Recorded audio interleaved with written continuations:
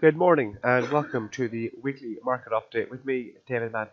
Today's date is Monday, the 20th of January 2020, and the time has just gone 11:35 GMT. And to be honest, it's been a pretty quiet day today. Not a whole lot has gone on. We've seen a slight move to the downside in European stock markets. Volatility is fairly low and it's likely to remain low throughout the day, as the New York stock markets are closed today, as today the US celebrates Martin Luther King Jr. Day. So with the closure of the American markets, volatility and trading volumes are likely to be thin and fairly uninteresting and fairly low on this side of the Atlantic. There's been a few bits and pieces going on. There was some unrest in Libya and Iraq over the weekend, and with that we saw a nudge higher in the price of oil. Nothing massive, especially considering the upside moves we've seen in recent weeks, and also if we cast our mind back to September where we saw a major move to the upside. So it's a big enough move if you're looking on a basis of, say, unrest in the oil producing countries, but it's been fairly small in comparison to what we've seen in recent weeks and months. I mentioned how European stock markets are a little lower this morning. Nothing massive. There's no really kind of great kind of fear factor out there. But keep in mind, on Friday, the FTSE 100 hit its highest level since the late July, and where the tax is, it's not too far away. It's a few hundred points away from its record high. So keep in mind, the stock markets are strong in Europe. So a little move to the downside on a day when not much trading volume has been going on. Volatility is low, and for the rest of the trading session here in Europe, things unfortunately are likely to remain a bit on the quiet side. Things have also been kind of reasonably quiet on the economic indicators front. German PPI remains in negative territory, but improved. So it went from negative 0.7% to negative 0.2%. So it shows that demand is still soft, but at least it's improving. So that should trickle down to the manufacturing sector, and in turn the headline CPI rate itself. What I'm going to do now is take a quick look at the week ahead.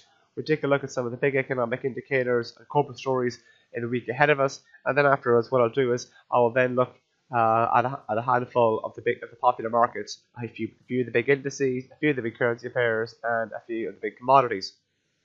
So the weekend article can be found on our website if you go to cmcmarkets.com, and then under Insights, and then under News and Analysis. So looking ahead to tomorrow, we have first quarter figures from EasyJet.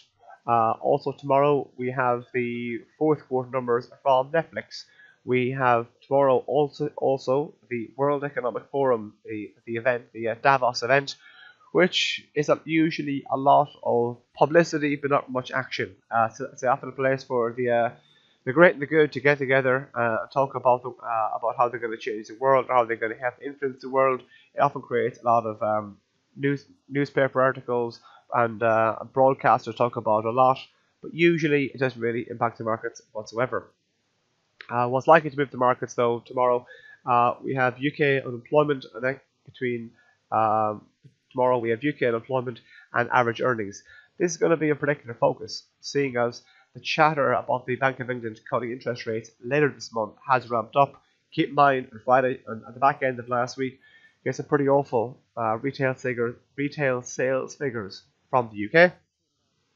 We have the Bank of England, Bank of Japan. I had Bank of England on the mind there. It says right here, Bank of Japan interest rate decision on Tuesday tomorrow. Looking ahead to Wednesday, we have the Bank of Canada interest rate decision. Also Wednesday, we have third quarter figures from Burberry.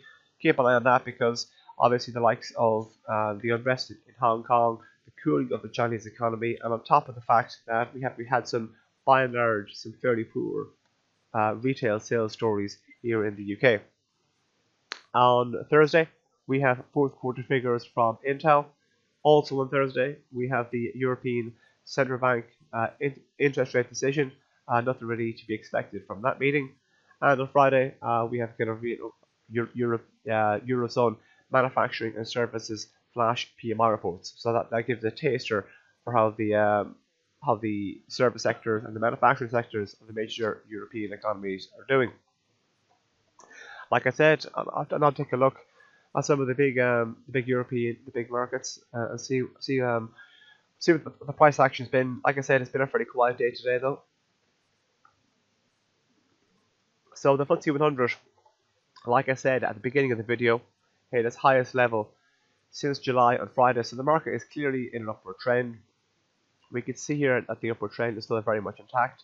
If you continue to hold above this metric here in around 7,600, it's likely we could see the wider bullish trend continue. And should that be the case, should press on higher from here, we could look at targeting the July highs. That's in around 7,730. And if we go beyond that, we could then be looking at targeting this zone here in around 7,000, well, just shy of 7,800. And even if you do have a size of break to the downside, and if you do manage to take out this zone here in around 7,600, it could take us back down towards 7,500, or potentially the lows that we saw in early January and at 7,470. Taking a look at what's going on over in Germany, it's been a fairly quiet day. You know, keep in mind, we saw the German market at a strong finish on Friday. You know, the German DAX is currently in around 13,535. Keep in mind, the region of say 13,600 thereabouts will be an all-time high. So we're a few hundred points away from the DAX's all-time high. So the market is still in quite decent shape, although trading volatility is tipped to be quiet today. But if you can manage to press on higher from here, we could be looking at retesting the all-time highs in around 13,600. So if we do have a move to the downside, we could find some support from this zone here in around 13,400 down to 13,360. This kind of zone there in here. But even if you drop below that, support still could be found for this blue line here, the 50 moving average, and that comes into play in around 13,260 thereabouts. So the actual cash trading of US shares remain closed today, but there will be some trading for the index. Also the likes of the Dow futures, the S&P 500 futures, but keep in mind we're probably going to see low volumes and also on top of that low volatility. But if you take a look at the price action in the last few days, it's a fairly similar story between the Dow and the S&P 500. It wasn't too long ago we were achieving record highs. That basically sums up how strong the sentiment is. So in the last few weeks and months, we can see that buying on the dip has been a popular strategy with traders. So should we see a pullback potentially down towards 29,200 or potentially down towards 29,000 itself, a big psychological number, or perhaps even 28,800, these areas could potentially all act as support should we see a decent enough pullback to the downside, move to the downside on the Dow Jones. And obviously if you look to kind of press on higher from here and take out the highs of last week, we could then be looking towards 29,500, 600, 700, so on and so forth.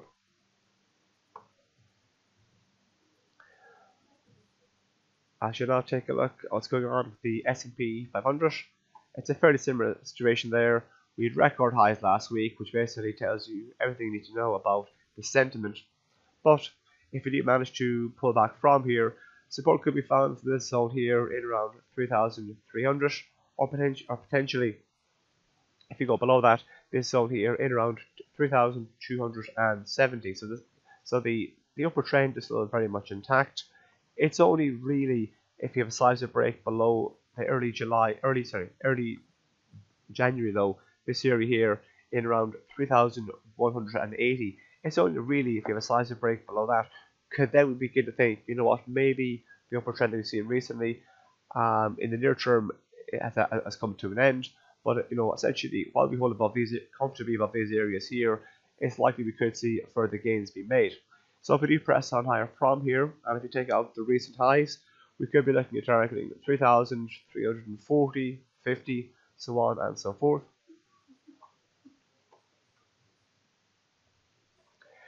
I'll take a look at the currency markets now. It's been pretty quiet, to be honest, and pretty dull as far as euro dollar goes. But I'll cover it anyway because I know it's pretty popular with clients. So broadly speaking, from October onwards through late December, it's been in an upward trend, and it still largely remains in that upward trend. And while it holds above this blue line, this yellow line here, the 100-day moving average, which comes into play at 1.1065. If you can hold above that, it's likely that we could see the wider upward trend continue.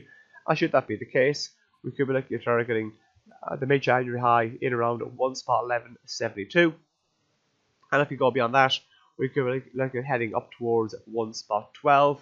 And a move beyond that could take us up towards the highs of early August in around 1.1250, thereabouts. Like I was saying, volatility and volumes are likely to be low because with the US audit commission, the financial markets as a whole is likely to be very quiet. But if we do see a move to the downside on euro dollar, and should we take out this metric here, the 100-day moving average, it could take us back down towards this zone here, down around 1.10. And it's only really if we have a size of break below 110, then we begin to think, you know what, maybe the upward trend we've seen between October and late December, the last few months, maybe we should be kind of calling that into question, and then maybe we could see the market retest the 109 area.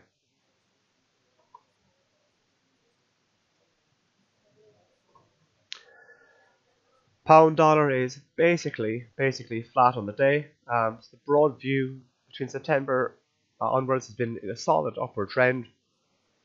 We've given back a fair bit of the ground that was achieved in December on the back of the decisive win by the Conservative Party at the UK general election. But if we could hold above this area here, the 129 area, thereabouts, if we can hold above that area, it's likely we could see the wider upward trend continue. And should we press on higher from here, we could be looking at targeting 1.32. And if you go beyond that, we could be looking at heading towards the high of late December in around 1.3284. And then if you go beyond that, we could then be looking at targeting the 1.35 area. But if we do have a fairly sizable break below 129, that could take us back down towards this red line here, which is the 200-day moving average, and that comes into play at 1.2689. And if we even move below that, we could take us back down towards the 1.26 area. We did have seen some consolidation in that area in the past, so it's likely we could see it could be of importance in the future. I mentioned at the beginning of this video about how we saw a move to the upside in the oil market, given the unrest in oil-producing countries such as Iraq and Libya. And if you take a look first here at Brent crude, if you take a look at the trend since October, it's been very much in an upward trend. Granted, I'll admit, the moves that we saw in early January on account of what's going on with Iran was very unusual, and it put in a huge additional amount of volatility, which has largely dropped off. So we've the spike to the upside, we've given up a large chunk of those gains, we fell back below the pre-Iranian tensions issue, but notice how this red line here, the 200-day moving average, which comes into play in around 64.42, broadly speaking, it acts as fairly decent support. So while we hold above that, it's likely that the wider upward trend could continue. And should we press on higher from here, we could be looking at retesting the kind of 69 zone on Brent, and if you go beyond that, we could then be looking heading towards the psychologically important $70 a barrel. But if we do have a decent break below the 200-day moving average, that could bring the 100-day moving average, this yellow line here, into play, which comes into play just north of $63 per barrel. That is the Brent market. Let's take a look at what's going on WTI. It's a fairly similar picture. So if you actually draw a line between the lows of October and also the lows, well, of early October and mid-October on WTI, we get this trend line along here. We can also see how when the WTI market sold off after de-escalation of tensions between Iran and the US, we saw similar situation. The market fell back below the pre-tensions level, but also, broadly speaking, it managed to largely hold above its 200-day moving average, this red line here. So if you can hold above that metric, we could see the wider upward trend continue. And should that be the case, we look to head back to the psychologically important $60 per barrel region. And if we go beyond that, we could be looking heading up towards 62. And essentially, while we hold above this trend line along here, it's likely we could see the wider upward trend continue. But if you do see a decent break below this trend line, that could be a signal that the kind of upward trend of the last few months has come to an end, and that could send us back down towards the potentially to the 54 region. Lastly, I should take a look at what's going on in gold. So gold also got caught up with the Iranian tensions issue. We saw the metal printed a fresh multi-year high, a fresh 6-year high, 6.5-year high in January on the back of the Iranian tensions. But then, of course, once things de-escalated, the metal gave back a fair bit of those gains. But we do appear to have found some sort of base in around 1536 area, this region here. And if we could hold above 1536, we could look to press on higher from here. And should that be the case, it could take us back up towards the kind of 1576 area, 75 area, this region here. And then if we go beyond that, we could head back up towards the psychologically important $1,600 an ounce mark. But keep in mind, we have seen things cool off considerably in recent weeks. So if we do have a very decent break back below 1536, that could take us back down towards 1520, and if we go below that, we could be likely heading back down toward the psychologically important $1,500 per ounce mark. Thank you for listening.